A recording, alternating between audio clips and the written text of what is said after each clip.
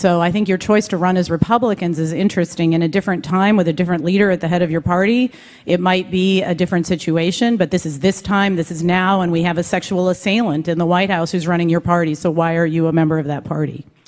And what I can tell you is I'm about to become incredibly unpopular in this room.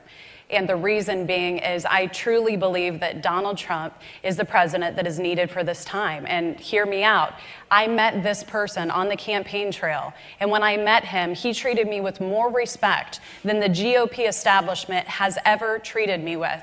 And his children were respectful, they were hardworking, they were intelligent, they were articulate, they spoke to policy. We sat for 2.5, almost 3 hours. I talked to Eric and Laura Trump about policies as far spread as foster and adoption care to the financial crisis that we are in as a nation, anything from the tax code to you name it, energy utility policy, which are incredibly important to both Republicans and Democrats. Our fiscal house is in extreme disarray, and whatever your policy positions are, nobody can argue that $20 trillion in debt, $60 trillion in owed services, $60 trillion in debt on those owed services is a detriment to this nation. And so I am proudly in support of the President of the United States, and I was a supporter of Cruz before I was a supporter of Trump. So is the man flawed? Absolutely.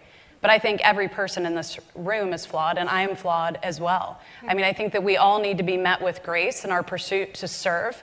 And if you look at somebody who's willing to forego their extreme financial opportunity to try to better the country, that's commendable and respectable in my opinion. And I know I just lost a lot of friends in this room. But I have to speak my truth and say what I believe. I met the person. That was my experience. Being on the campaign trail, even for Donald Trump, was lonely, but I did it because I believed it was the right direction for our nation based off of his policies and his direction. And in that experience, I was named as the youngest female to chair the Electoral College in the history of the state. So I don't think that he is anti-woman by any means. That's not been my experience on a direct basis, but that has absolutely been the rhetoric that is spread far and wide every day in the media. So I think your choice to run as Republicans is interesting. In a different time with a different leader at the head of your party, it might be a different situation, but this is this time, this is now, and we have a sexual assailant in the White House who's running your party. So why are you a member of that party? And what I can tell you is I'm about to become incredibly unpopular in this room. And the reason being is I truly believe that Donald Trump is the president that is needed for this time. And hear me out.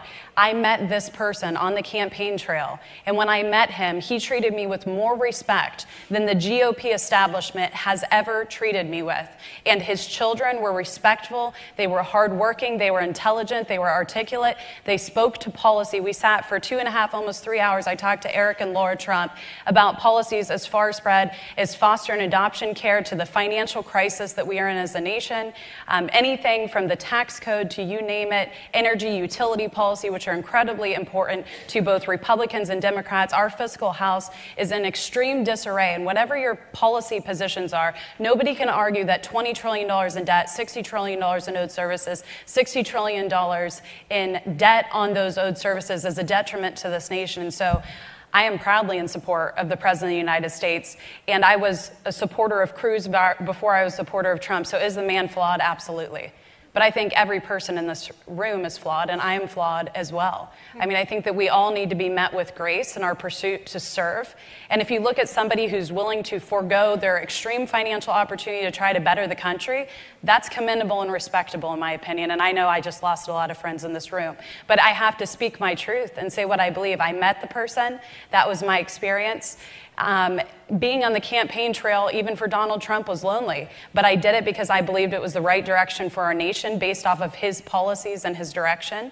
And in that experience, I was named as the youngest female to chair the Electoral College in the history of the state. So I don't think that he is anti-woman by any means. That's not been my experience on a direct basis, but that has absolutely been the rhetoric that is spread far and wide every day in the media.